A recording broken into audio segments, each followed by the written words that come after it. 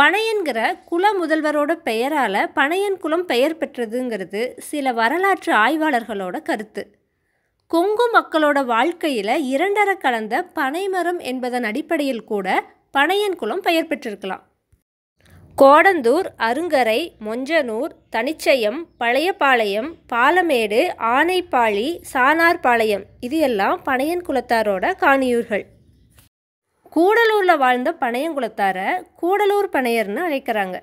அந்த மாதிரியே பாலமேட்டு பனையர், அருங்கரை பனையர், கரூர் பனையர்னு அவங்கவுங்க வாழற இடத்துக்கு ஏற்ப அழைக்கப்படுறாங்க.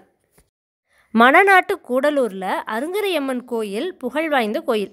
அங்கே வெண்டுவன் பண்ணை குலத்தார் கூட பனையன் குலத்தாரும் காணியாளர்களாக இருக்காங்க.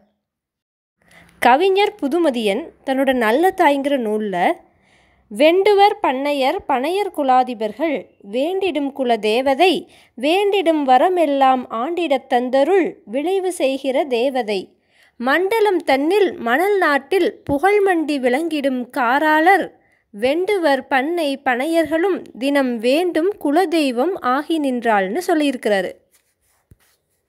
கூடலூரில் செல்வாக்கு பெற்ற வெண்டுவன் குல உள்ளூர் கவுண்டரோட குதிரை காணாமல் போயிடுச்சு. குதிரையை மீட்டு தரவங்களுக்கு கூடலூர் காணியில் பாதி உரிமையை கொடுக்கறதா வெண்டுவர் குல கவுண்டர் அறிவித்தார். கூடலூரில் குடியேறி வாழ்ந்த பொன்னைய கவுண்டருங்கிறவர் தன்னோட பனைய குல பங்காளிகளோட குதிரையை தேடி புறப்பட்டார்.